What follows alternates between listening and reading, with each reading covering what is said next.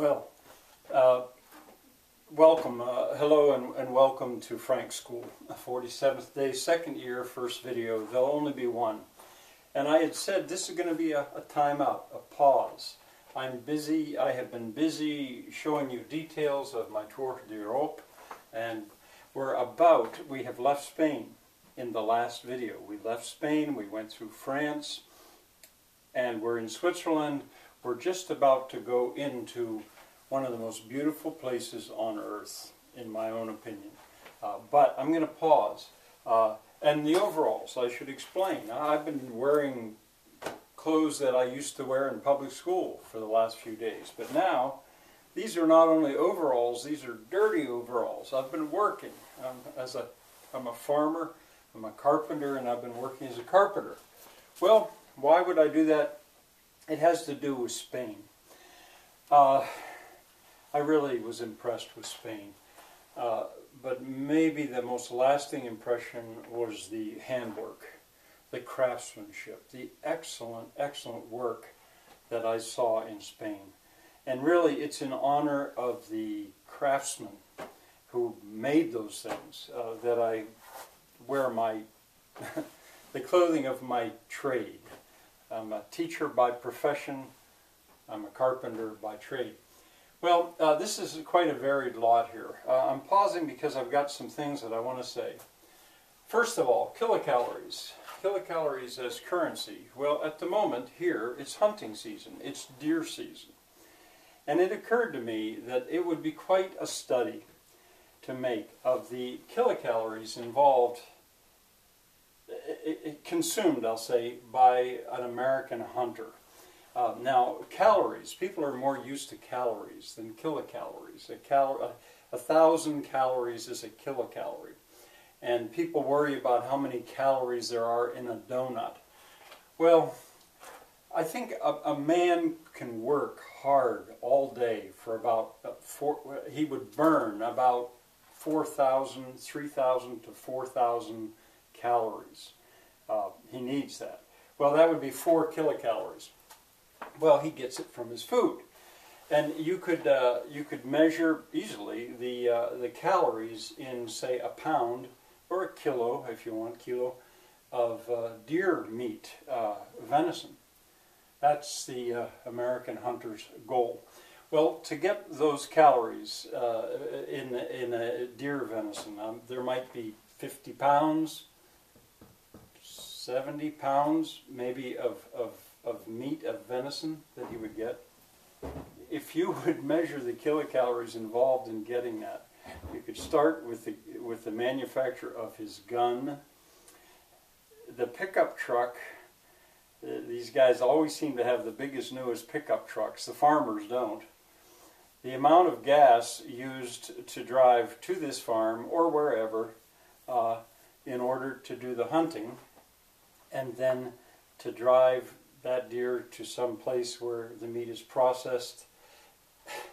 The clothing, if I hadn't mentioned that already, they have special outfits, orange.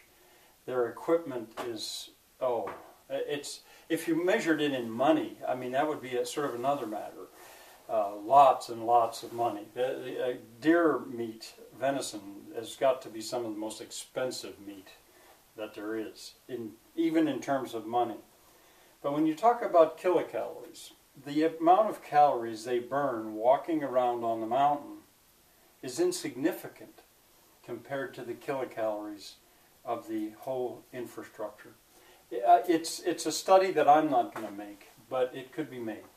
And related to that, really, I thought about the recycling of a sofa in Germany would also be a fascinating study, I think. Now that maybe is more extreme recycling. But I pick out Germany because Germany is maybe at the forefront in the world of recycling, and very proud of it. And so if you would take something like a sofa, a couch, I sort of had the misfortune or the very unpleasant experience about a month ago to try to recycle a sofa, to take that sofa apart, and it was horrible. Now, what happens in Germany with sofas? I suppose they go to incinerators. I don't know. And I don't even mean, I'm not so interested in the manufacture here as how it is recycled. The whole thing probably goes to an incinerator. It's probably ground up. It's probably then made into steam and then into electricity. I don't know. But that would be an interesting study for me. And when it comes to recycling, now let me back up just a little bit. Some of the construction work I did involved changing my library, reorganizing my books. And I came across this book. I had earlier spoken about this, String Too Short to Be Saved. I knew I had it somewhere, and I found it. And I said before, I didn't read the whole thing. It was strangely written, I felt. But I like the name, and I spoke about that before. Well, that brings up the question of what is scrap? In building things that I'm around here, I'm building many things, I'm generating scrap. Stuff that you cannot use anymore. But what is scrap? I think I have Brazilian roof here because I remember clearly when I lived in Brazil that a man had taken these square, I want to say 2 liter or maybe 1 liter cans that oil, they got cooking oil in. And he'd saved them. He'd cut the bottom out, he'd cut the side up, and he'd flatten them out. So he had a piece of tin about that big. And he had saved enough to actually shingle his roof, not of his house, of a shop. Now that, I thought, was extreme recycling. And when it comes to extreme recycling, Germany can't even begin to touch a place like northeast Brazil or Jamaica or Bangladesh. Not with extreme recycling. But that's kind of another matter. But back to this matter of what is scrap? Is this scrap? I've used a lot of glue-on plywood. Is this scrap? I didn't burn it. Well, see, it would be firewood before I burn it. Is this scrap? I rather think I can do something with this. And these pieces, I could just burn them, or if you lived in town, I guess throw them in the trash. I don't think so. I can do something with them, I believe. Plywood. Is this scrap? Should I burn that in the beast? Or in the furnace? I don't think so. I'm not ready to yet. And this. I hate this stuff in a way. I couldn't get real wood. I'd like to think that the glue is starch-based, water-based. I'd like to think that, but in any case, is this scrap? No, I'm not ready to say so. I've kept it. Perhaps I can do something with it. And I've been waiting to tell you about patina. Now, and it's related. Is this scrap? Now, this came from the neighbor's barn, and it was in the pile that the beast is slowly consuming. And the beast yesterday consumed, or the day before consumed, part of the neighbor's barn. Pieces that I could not use. But then, my producer, Shirley, made me feel guilty. She said, why would you burn that? Well, what do you do with it? Well, I took a piece of this barn board, it was pine, and I ripped it on the table saw. And of course, when you do that, you get, it looks like brand new wood, prettier in a way. And I thought, well, you know, I can do this. I got material for this out of that. So anyway, but what I mean by patina is I tore some shelves out recently that they've served me for 40 years, I suppose. When I first came here, I had a few tools, virtually no money. I couldn't buy material. I tore down an abandoned coal shed to a one-room school, and part of that was a Helsel school, and part of Viola Wagner's barn. It had been Paul Wagner's barn before. It had fallen in, and that way I got material. And out of that material, oak mostly, I'll show it to you later, I had something I could work with. Now it was rough sawn, a nightmare to a housewife, but pretty to a lot of people. And I tore it out. I tore the material out, but I saved it. That was the material's second use, to the best of my knowledge, and I'm sure that material will be used by me again, because it's good material. It just needs to go to its next use. But I remember when I did that, every time I sawed something, I had to hide it to get the effect because it was rough sawn, and I was very careful. And it was strange because anything you did left a mark for good. You couldn't sand it out. If it were new material, you could sand it or cut it, but it wasn't new material. This is patina. Maybe you don't know that word, but this is patina, and if you use older material, yeah, I guess you need to be aware of that. All right, the beast in the neighbor's barn. Well, the beast.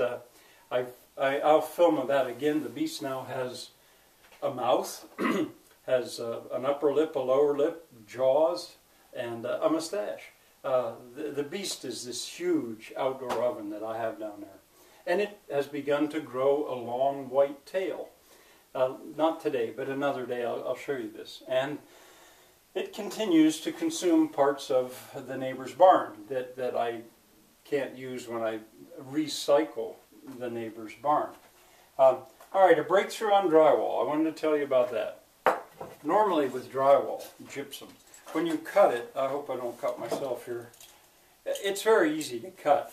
With a knife, you score it and then just snap it, and then you go under here, and you've cut it. It's very, very easy to cut and fun, but the result is a very rough edge. Well, watch, one of these will probably fall on me. I have begun to do the ceiling out of scrap, and it's working fine. The breakthrough, though, is that I realized you can run drywall across a table saw. And I'd never heard of it before, but I thought, why not? That's so rough. And I laughed when I first did it because it was so funny. Sure, there was a puff of dust, but it's dust that's water soluble and doesn't hurt you. And the result was an edge that looked like, I don't know if you can see the difference. And I thought, oh my gosh. In other words, no piece of drywall that your fingers can get on is really too small now to be used for something like that. I even went to the hardware store and told the man about this. He understood what I meant. And I said, well, what about that dust? What's going to keep that? Like here, stuff falls off that. You don't want that. Is there any way? And he said, well, paint. Just so I've got paint that somebody, white, eggshell, that somebody didn't want, wrong color, so I got it at half price or less. He said, just take a paintbrush and just run a strip of paint on that, and it'll be the same as that. So anyway, I thought I should share that. I think it's kind of funny. All right, and then finally, tomorrow we're going to go back to this, one of the most beautiful places on earth. But while I'm at it, I thought I should tell you that when I'm finished with the details of Frank's Tour d'Europe, which will take maybe 2 more weeks, maybe, then I'm going to go to punctuation. And I'm going to teach all the average person ever needs to know about punctuating the English language. And that won't take too long, but that's one of the things that's coming up. All right, I've talked about a lot of different subjects today. If you recall, I left the transition, and tomorrow I'll use that transition, and we're going to go back to Lausanne, Switzerland, tomorrow or the next time. So see you then.